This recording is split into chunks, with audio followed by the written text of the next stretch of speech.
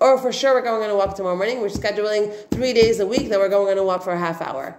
It's good for you. It's healthy for you. It's good for your organs. It's amazing for your blood. It's amazing for your productivity. It's amazing for your creativity. It's amazing for your brain, for your endorphins. It's amazing for you. It's healthy for you. Do it. It's good for you. No, I want to do what's self-destructive. Why? Because it feels good now.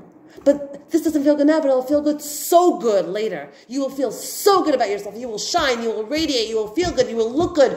You will be on top of your game. You will be more focused. No, I know, but this feels good now. So the point of everything that we're trying to say is that the more I invest in myself in a real way, the healthier I will be. And what's going to end up happening with me is that I can give myself these luxuries of sitting on my phone and staying in bed and all these things once in a while. But if the once in a while turns into the constant, and what's supposed to be constant turns into the once in a while, then life won't align up with your wants. It won't align up with our wants and our desires. It won't give us what we want. Because you're not where you're at to receive it. You need to be able to be in the field, in the game, to catch the ball.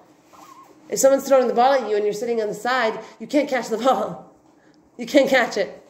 So then you can sit sitting on the side and be like, why is God not throwing me any balls?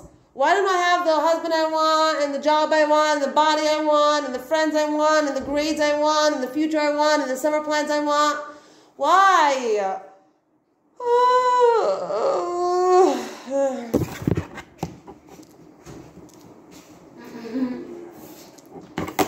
That's why.